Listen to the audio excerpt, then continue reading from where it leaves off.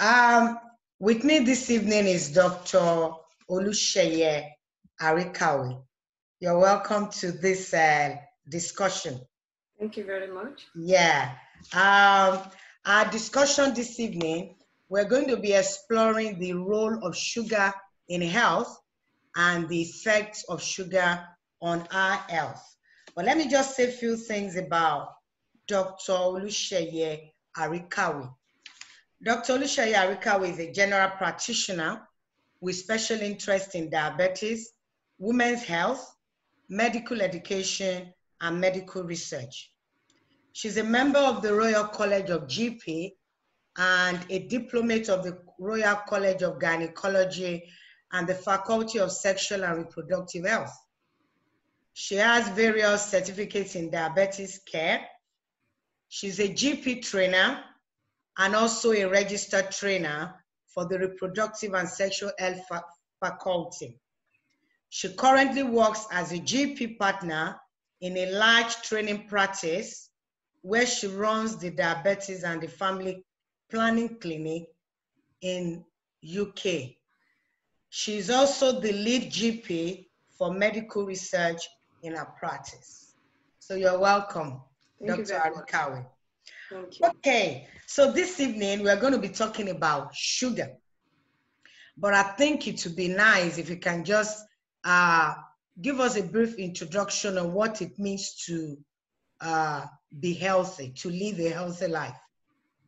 Okay, so thank you so much. I will just start by defining what health is. Okay. The WHO says that health is a state of complete physical, mental, and social well-being, and not merely the absence of disease or infirmity.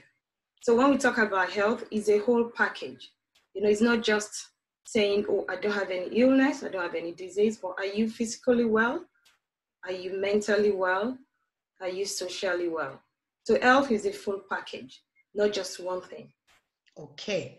But in exploring the effects of sugar on our health, we're going to be looking at it in an holistic way to see how sugar affects us, not just physically, but mentally, socially, emotionally. But if you can just take time to explain to us what, when you talk about sugar, what exactly do we mean? Okay, so sugars are a type of carbohydrate. Okay. So the sugars are actually sweet tasting soluble carbohydrate, and they are found naturally in some food. We find sugars in the fruits, and that's what we call fructose. We can also have sugar in our milk, and that's lactose. Okay. So sugar occurs naturally in the food that we eat. When we refer to sugar, most people actually is talking about the table sugar that we put in our tea. So that table sugar actually is what we call sucrose, and those are commercially made. So basically, sugar is carbohydrate. And what happens to carbohydrates? Carbohydrate gets broken down as glucose. So when we talk about sugar, we need to remember that we're talking about carbohydrates. Okay. So is it carbohydrate the way we know it, like maybe carbohydrate in bread, pasta, potato? What about in fizzy drinks, like in maybe Coke, Fanta, or orange juice, or in biscuits and pastries? Right. So, you know, I said sugar are naturally found in food. Okay. But we also have what we call refined sugars. And those are the ones we find in our cakes, our biscuits, our sweet, our fizzy drinks. So the ones we really need to avoid are the refined sugars, because obviously it's difficult to avoid the sugar you find in your food. So what we need to know that, yes, we can find sugar in the food we take. We need to eat the food. Obviously, we need the food for energy. So we just need to look at how do we, if you have the understanding that there's sugar in the food, because some people say, I don't take sugar. So really? But you eat rice, you eat carbohydrate. So we're saying sugar is actually carbohydrate. Okay. So the fact that you don't put that table sugar, I said table sugar is sucrose. Yeah. You don't put that in your tea, it doesn't mean you don't take sugar. You still have sugar in lots of the food we eat. So that's why we need to be careful not to have added sugars in our fizzy drinks, our cakes. Those ones are actually what we call refined sugars. They're not naturally in the food.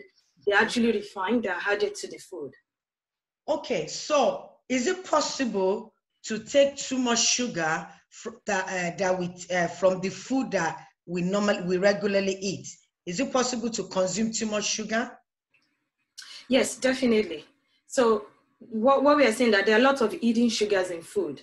So we need to be aware.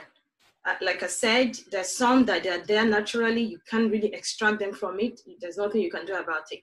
But there are some that are refined. That's the one we need to look out for when you buy your food in the supermarkets or the grocery shops. You can have a look and see what's the content of the sugar in this food and to avoid that. But the way to avoid taking too much sugar is to limit the quantity of the food we take. If, for instance, we say you have sugar in most of the food we eat, then if you take large amounts of those food, that means you're consuming large amounts of sugar without knowing. You know, maybe you're saying, oh, I've not put sugar in my tea. Or you're taking like a full loaf of bread that it's, you know, actually eventually get broken down into sugar. So that's actually taking sugar without knowing. Or you've eaten a large plate of white rice, for instance, and you say, well, I don't eat sugar, but you've just eaten a large plate of sugar, of rice. So if that gets broken down, the rice gets broken down, there's glucose being released. So the way to limit the quantity of sugar we take is to limit the quantity of the food we are eating. Especially the carbohydrate source. Apart from limiting the consumption of refined carbohydrates, which comes from the pastries, the fizzy drinks, the cakes, the biscuits. Okay, those ones are refined carbohydrates. Yeah, those are refined sugars that we need to avoid them as much as we can. As much as possible. Yeah. But the ones that comes naturally in food, we also need to limit the quantity. Yeah. The quantity. Okay. So what is the effect of too much sugar in the system? What effect does it have on us? Okay. So I'm going to describe this by saying, let's assume you've taken food, for instance, whether your breakfast or your lunch. Most of us, our breakfast will probably be bread. Lunch will probably be something, if you come from, especially from Afro-Caribbean, probably be something like rice or yam, potatoes, you know, starch. So if you're taking any of those food, what happens to the food we eat? Look at it this way. The food gets broken down into glucose. And just imagine, think about it like this. Glucose means sugar in essence. Okay, so when the food we eat gets broken down to glucose, our body senses that we have a high level of glucose in our blood. What the brain does is to send signals to an organ in our body called the pancreas. The pancreas produces an hormone. The hormone is called insulin. Okay, so the job of insulin is to take the sugar that is in your bloodstream and store it in other parts of your body and uses that for energy. Okay. So naturally, the sequence is that you eat food, it gets broken down into glucose. The body says, oh yes, I've got glucose. So insulin, you need to do your job. Pancreas release insulin, okay? And the pancreas will do its job. If in normal situation, that's what happened. Pancreas will release the insulin. The insulin then take the glucose and then put it in the right places, get it stored, where it's going to be used for energy. That is when everything is in the right sequence. Okay. So what happens? So let's say, for instance, you've not taken too much of the sugar. Okay. You've taken large amount, and the body is saying, okay, yes, insulin, be released, do your job. And the insulin starts to struggle because the amount, the quantity of the sugar in the blood is so much. Yeah. And if that happens repeatedly, what happens is that after a while, because when you have excess of sugar in our body or glucose, I'm going to use them interchangeably, sugar or glucose, it gets converted to fat. Okay. So some people say, oh, I've cut out all the fats in my body, in my food. I don't eat any fat. Fine. But you're taking large amounts of food that get broken down to glucose. The glucose then gets converted. Excess glucose, think about it this way. Too much of glucose or sugar will get converted to fat. Okay. And where does this fat goes to? The insulin is also known as fat storage hormone. You know, I said the job of the insulin is to take the glucose and get it stored in areas in your body where you use it for energy. Yeah. When you have the large amount of that glucose, what happens is that the insulin will then convert that to fat, and it gets stored in our body. The places it goes to is our liver and our pancreas. And that's why some people say maybe they've done an ultrasound and they say you got fatty liver, which means you have large amounts of deposits of fat around your liver. Also, this excess glucose that gets converted to fat can be actually stored in your pancreas as well. Okay. If this keeps happening, you know, I said that the pancreas is where the hormone insulin is being released. Yeah. If there's too much fat around that pancreas, that's what also leads to what we call abdominal obesity. People say, I've got too much fat around my belly area. Well, the way to get rid of that is to cut down on your glucose, cut down on your starch. So if you have too much fat around the pancreas, after a while, the pancreas will start to struggle. It will get to struggle that will not be able to do its job. So the more the level of glucose in our blood, and because of the fat around the pancreas will then struggle to produce the insulin.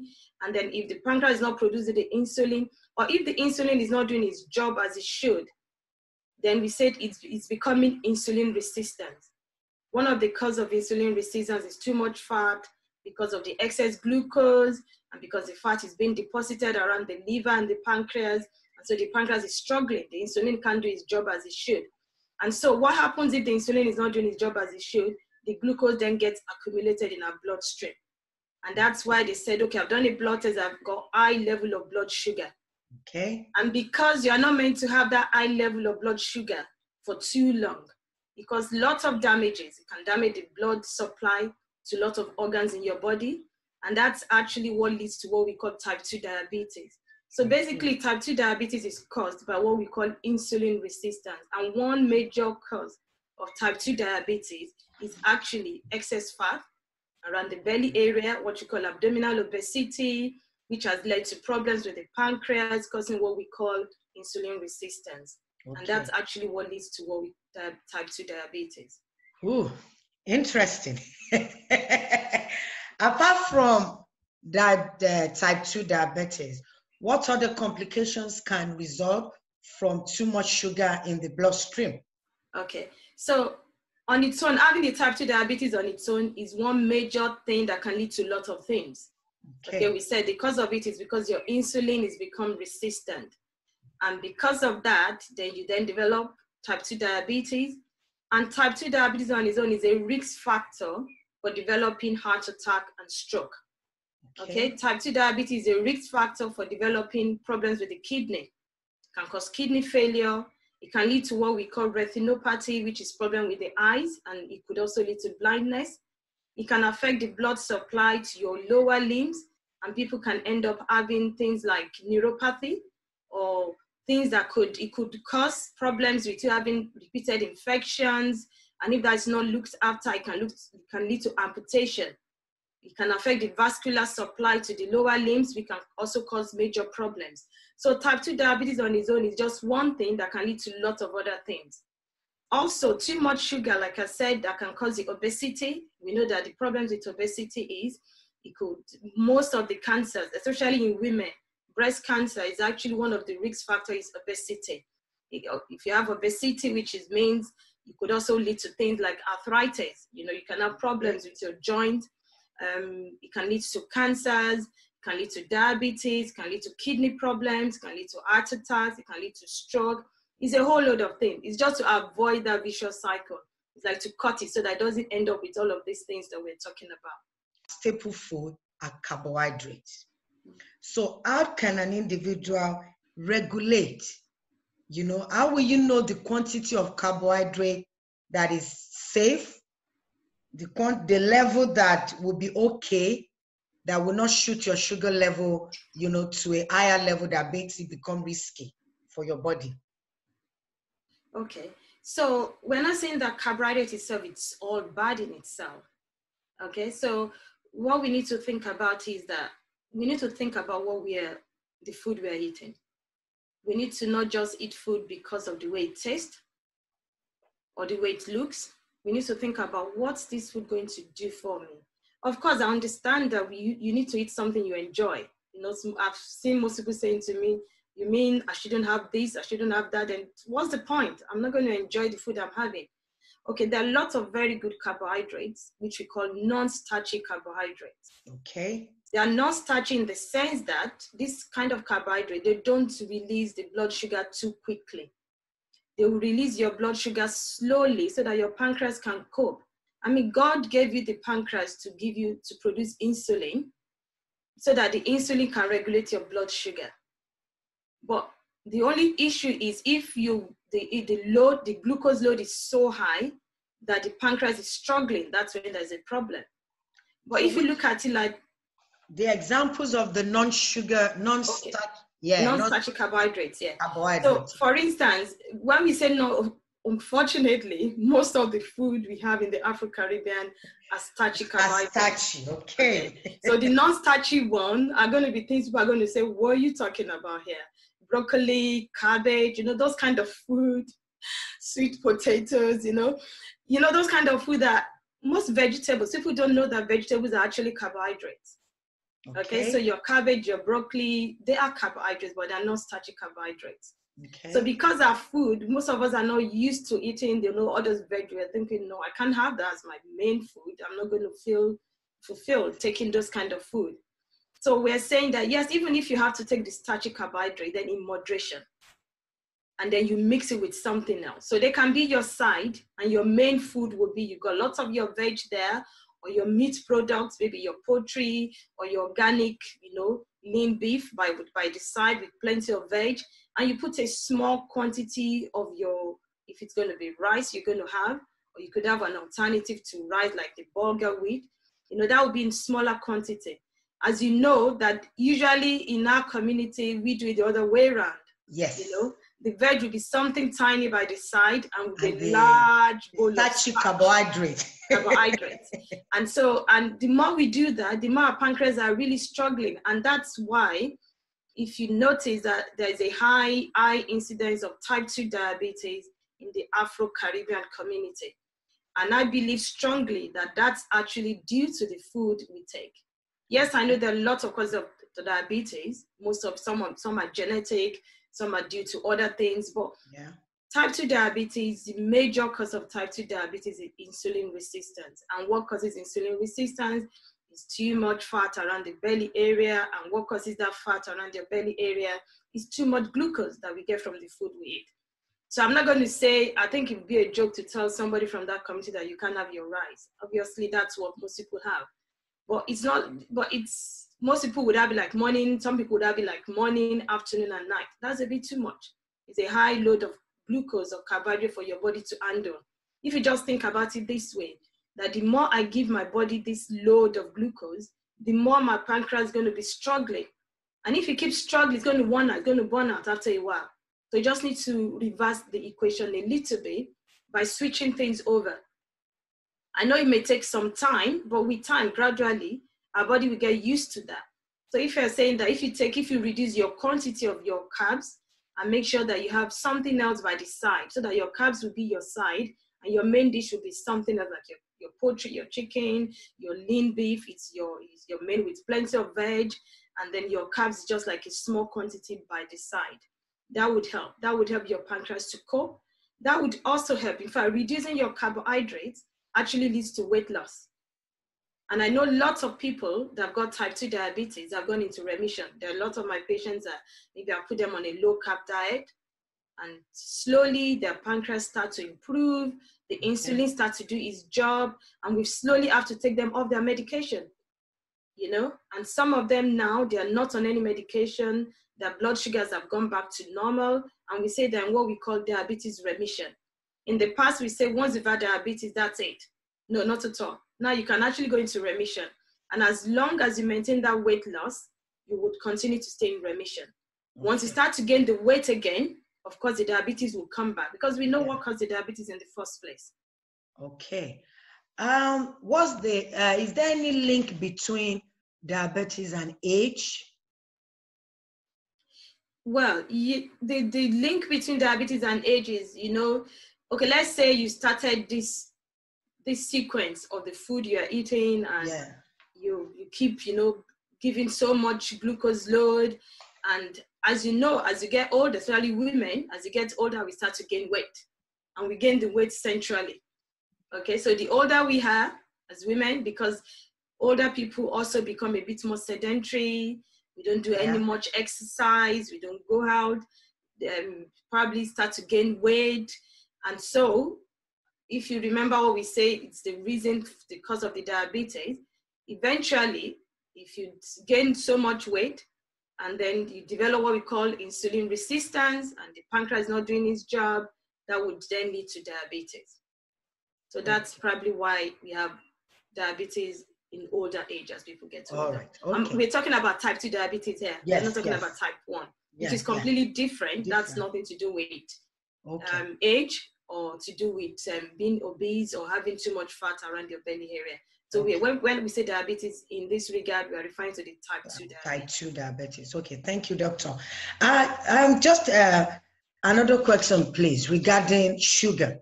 Yes. Now, the effect that starchy carbohydrate, am I right? Yeah. Has on the body sugar level, is it the same effect that sugar from fizzy drinks, from pastries, is it the same effect that it has? It has? Yeah, because as you know, the sugar from the fizzy, that's just sugar. You know, that's like sugar, refined sugar. So those ones will raise your blood sugar quite quickly. For example, if you drink Coke, a can of Coke right now, your blood sugar goes so high, and then your body starts going to, high blood sugar, insulin. So what happens is that the body releases the insulin, crashes the blood sugar, you feel very hungry again, you take another thing. So it's like you're giving yourself a spike. You know, blood sugar goes so high. So all those, you know, fizzy drinks and those kind of things, refined sugars, they will release they will increase your blood glucose quite quickly. They'll give you spikes, which means the blood glucose shoots up so quickly, and the body produces the insulin quickly. The insulin tries to bring it down. And you know, when the insulin brings down your blood glucose, if you have low blood glucose quickly, sharply as well, you develop what we call hypoglycemia. That's why people feel very hungry and they're shaky. They want to eat something quickly. So they go and snack on something again. So it's a sequence. It goes up, it goes down. But if you're taking something that's going to release the blood sugar so slowly, so that it's slowly released, the insulin is doing the job a bit more slowly. So you stay full for longer and there's no spike. So you don't have to keep snacking in between. And that will maintain your metabolism a lot more better than you taking things that will cause spike in your blood sugar.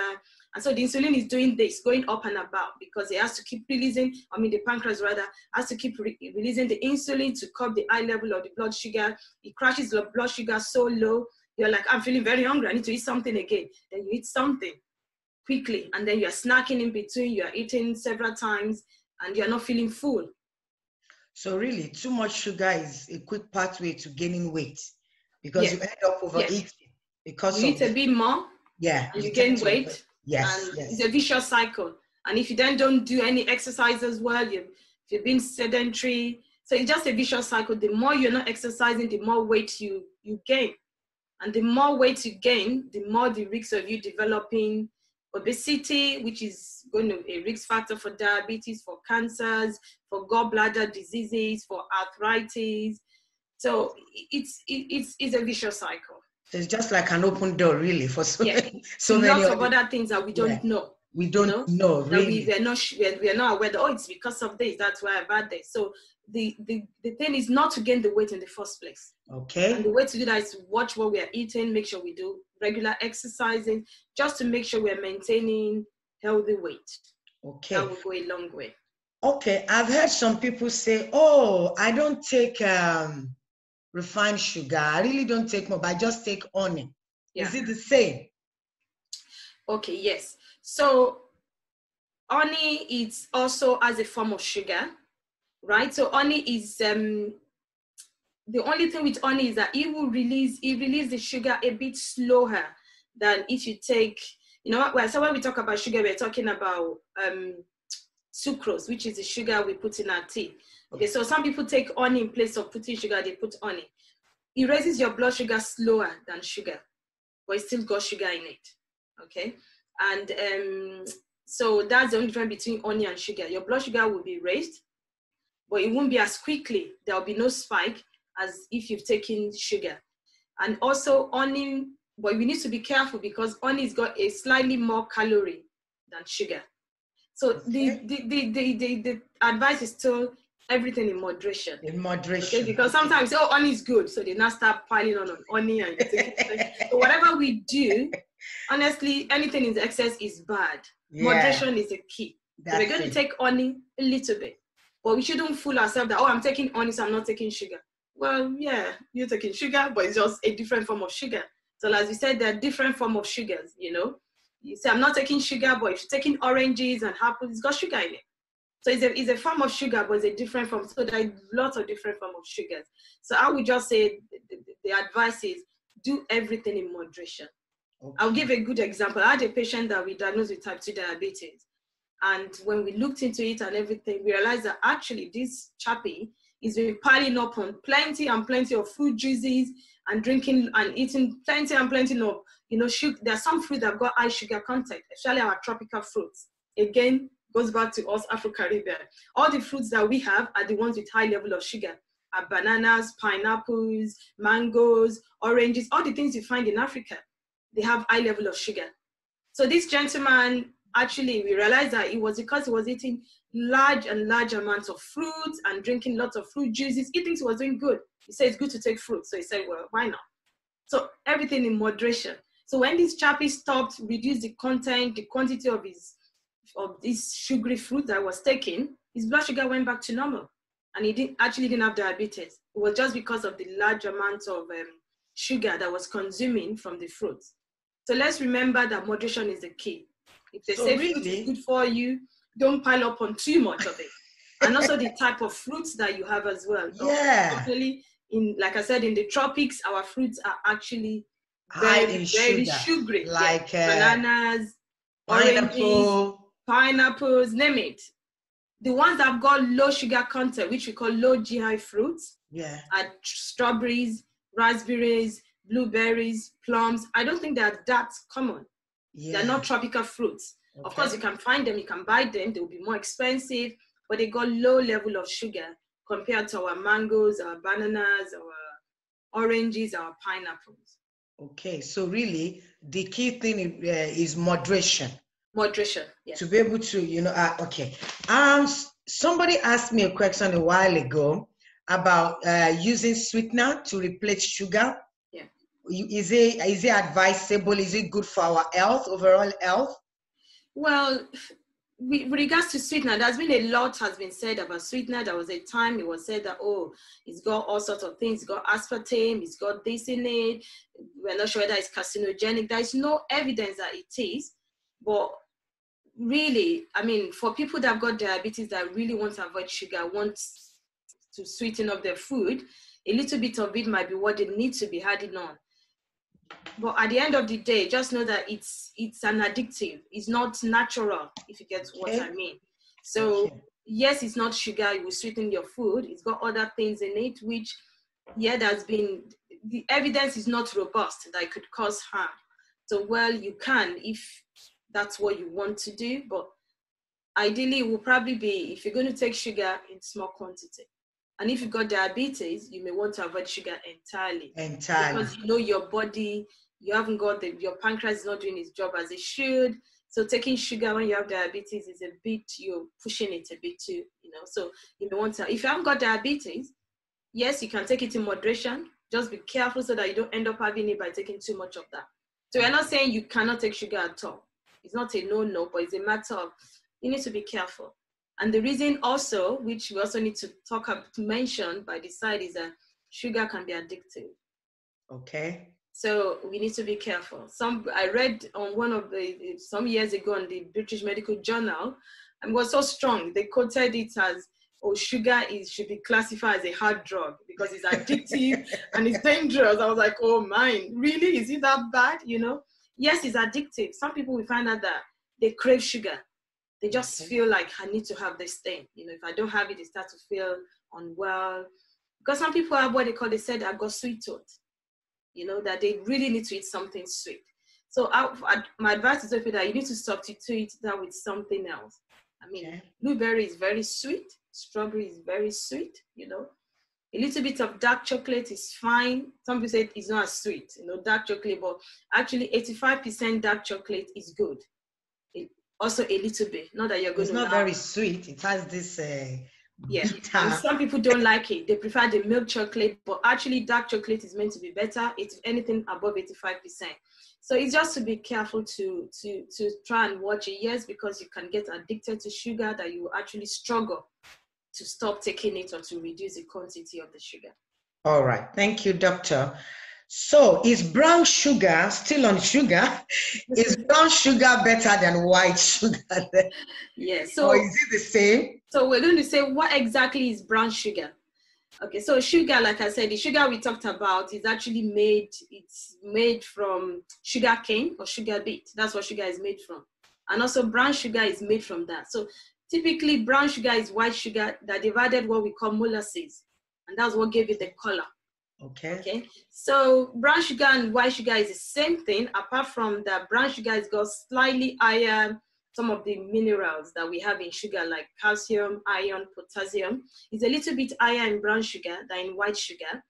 And also the brown sugar has got slightly less calories than white sugar. But basically, it's almost the same thing, apart from that. It's slightly less calorie. So you may say, well, if I'm going to take sugar, maybe I'll take brown sugar because it's a little bit better than taking white sugar. Okay. But at the same time, I don't want us to go, oh, brown sugar is fine. So you then carbohydrate. Okay. The sugar is a carbohydrate. Yeah. And most of our carbohydrates, when they get broken down, sugar gets released from the carbs. Okay. So really, it's not just about saying, okay, I don't take fizzy drinks.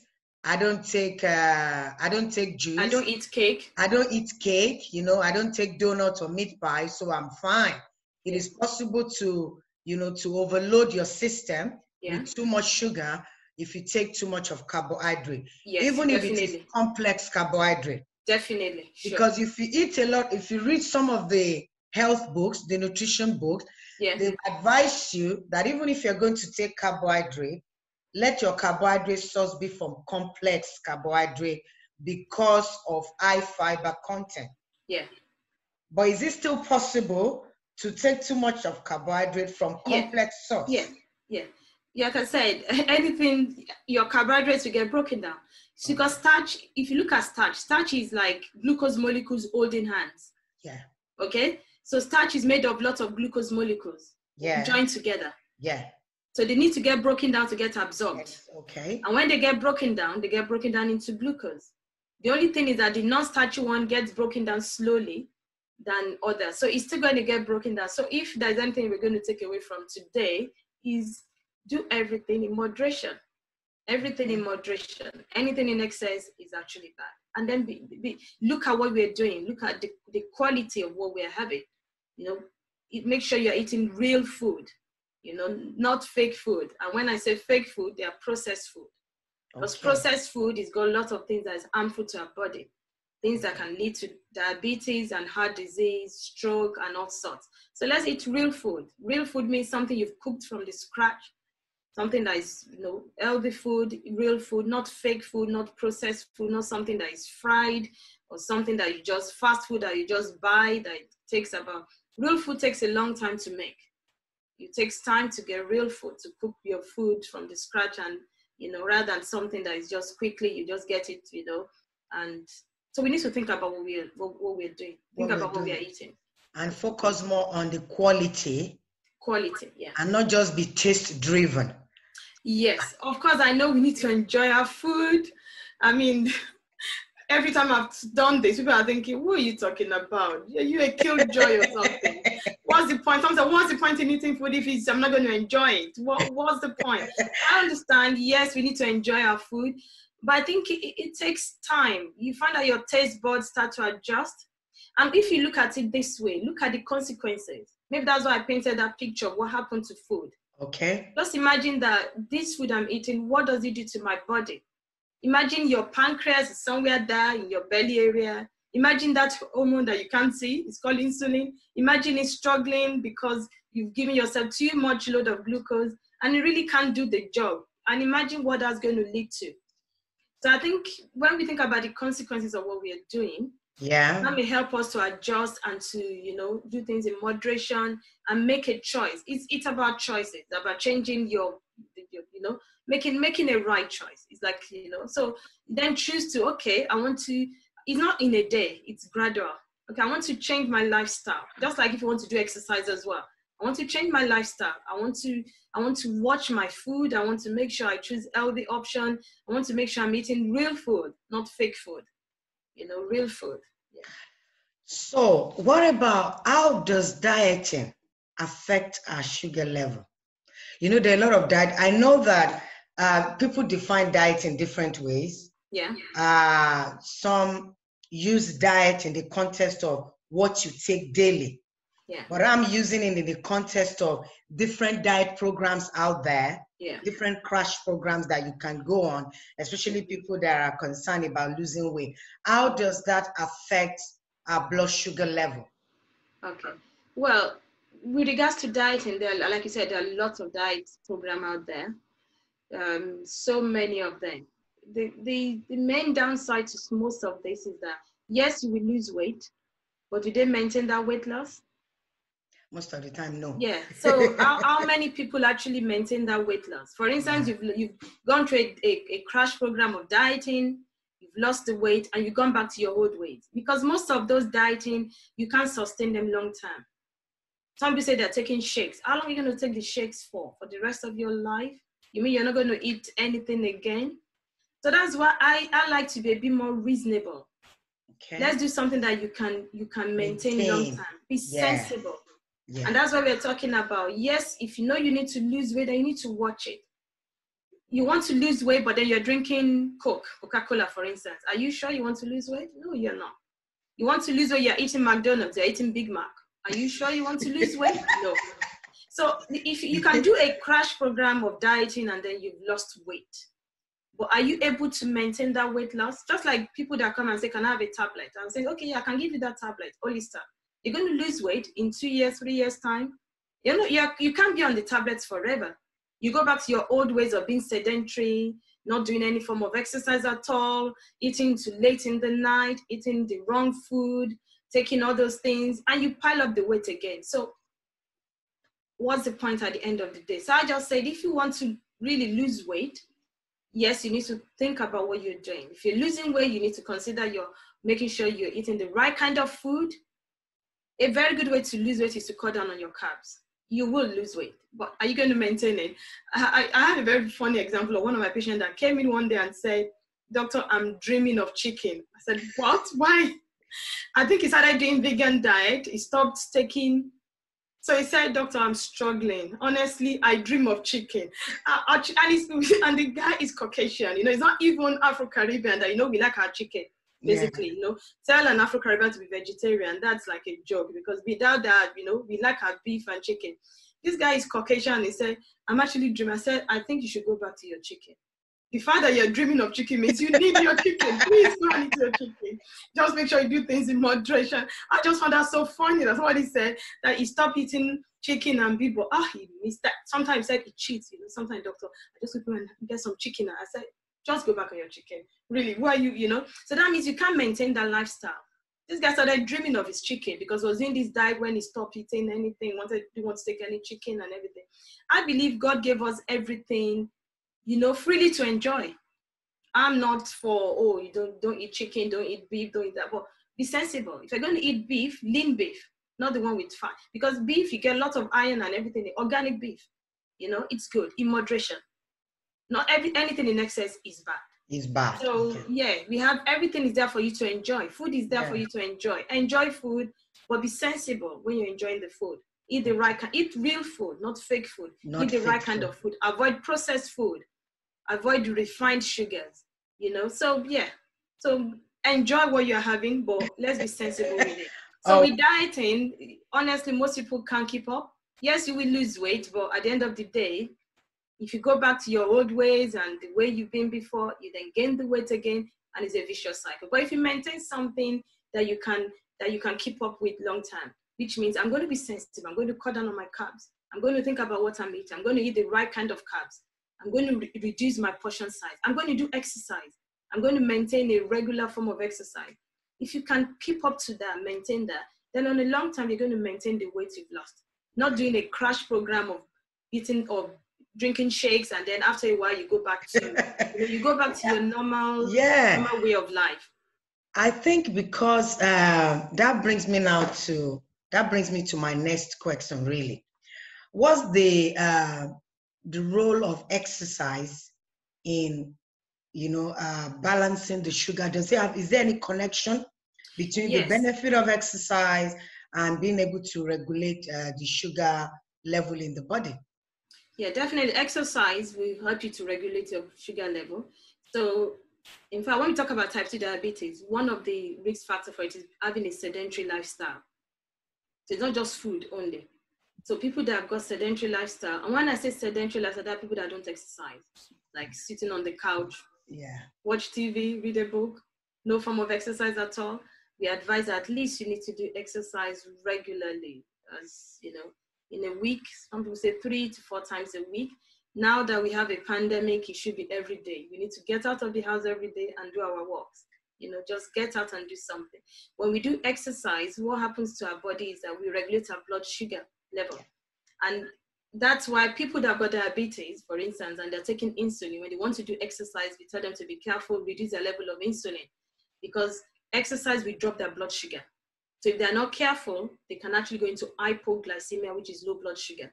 So people that have got diabetes, maybe they're taking an injection. When they want to do exercise, we rather say you reduce your injection or eat something sweet before you go, or take like chocolate with you.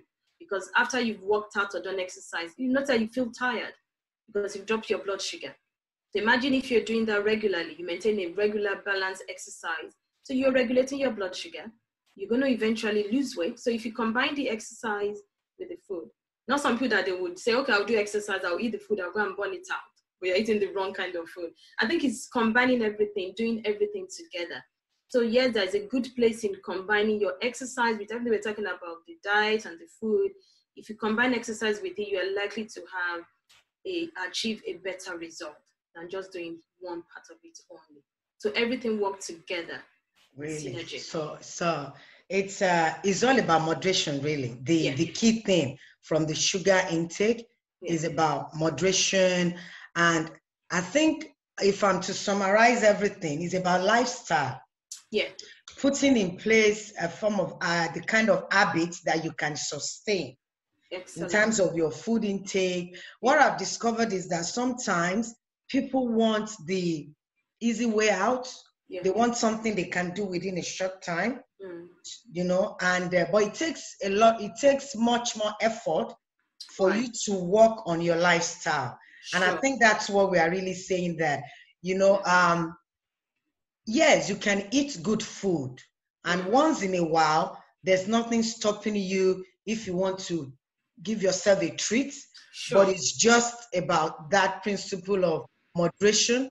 Right. And not pushing your body to the level where you now have that roller coaster experience of a spike in your blood sugar level. It comes down, you raise it up again, and then it comes down really. Wow. Thank you so much, Doctor. It's been an honor having you here, and it's been a learning time. And I'm very sure that our viewers will learn a lot from this. So thank you so much. Thank you. Thank you so much for having me. All right. Okay. Thank you. Thank you. Bye-bye. All right. Okay. Bye. Bye. Okay.